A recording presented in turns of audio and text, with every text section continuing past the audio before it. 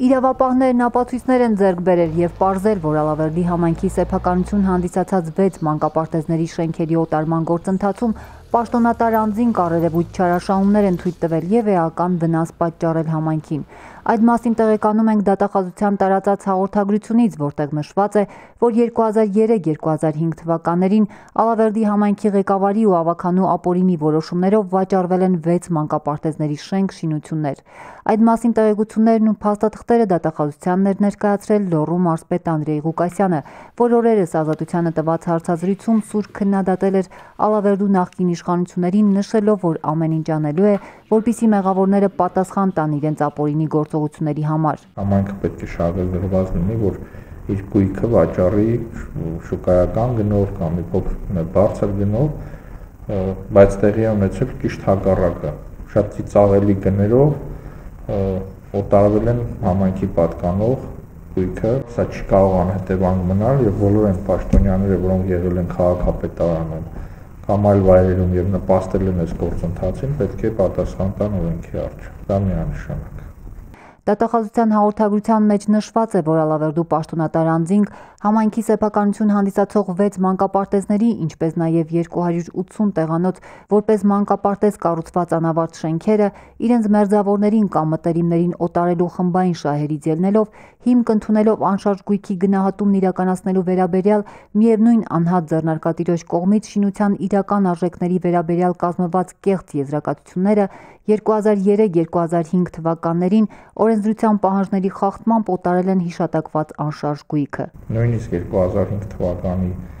գներով սա շատ ծիծաղելի գներ են եւ համայնքային գույքը նման ծիծաղելի գներով օտարելը դա համայնքին հասցված մեծ վնաս է։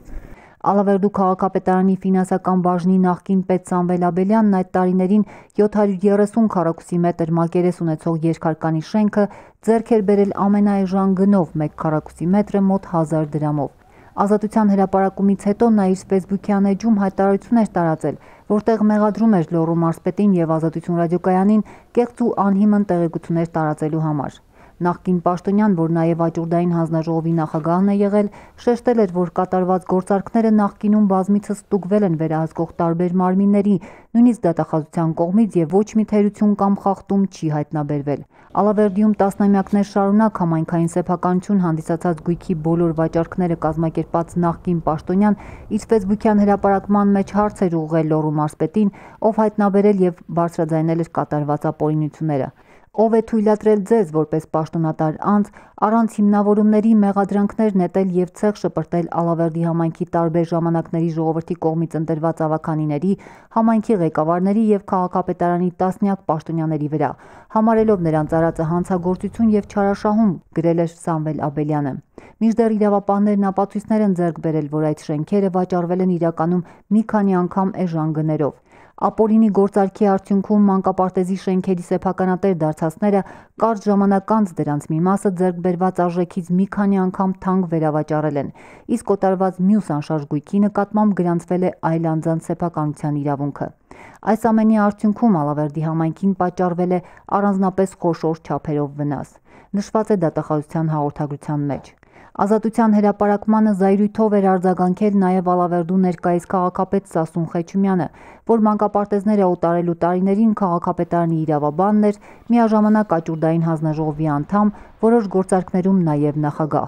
Նրա մայրը եւս այդ տարիներին ձեռք է բերել 280 տեղանոց մանկապարտեզի անավարտ շենք։ Ավելի քան 3000 քառակուսի մետր տարածքով եռահարկ շինությունը գնել էր ընդամենը 1.5 միլիոն դրամով։ Քաղաքապետ Սասուն Խեչումյանի ընտանիքն այսօր էլ բնակվում է այդ շենքում։ Լոռու մարզպետ Անդրեյ Ղուկասյանն Ազատությանն տված հարցազրույցում շեշտել էր, որ անշարժ գույքի անօրինական վաճառքի դեպքեր կան մարզի բոլոր համայնքներում եւ պատահական չէր համարել, որ ներկայիս համայնքապետերը չեն նախաձեռնում ապօրինի օտարված գույքը հետ վերադարձնելու գործողություններ։ Այժմյան գործող համայնքապետերը իրենք պետք է դիմեն իրավապահ մարմիններին, դա իրենց աշխատանքն է, որտեղ իրենք են կոչված համայնքի շահերը պաշտպանելու ի պաշտոնը։ Բայց ինչպես տեսնում եք, պասիվություն կա իրենց կողմից եւ իրենք իրենց դեմ բնականաբար չեն կարող գործել կամ այն համակարգի դեմ,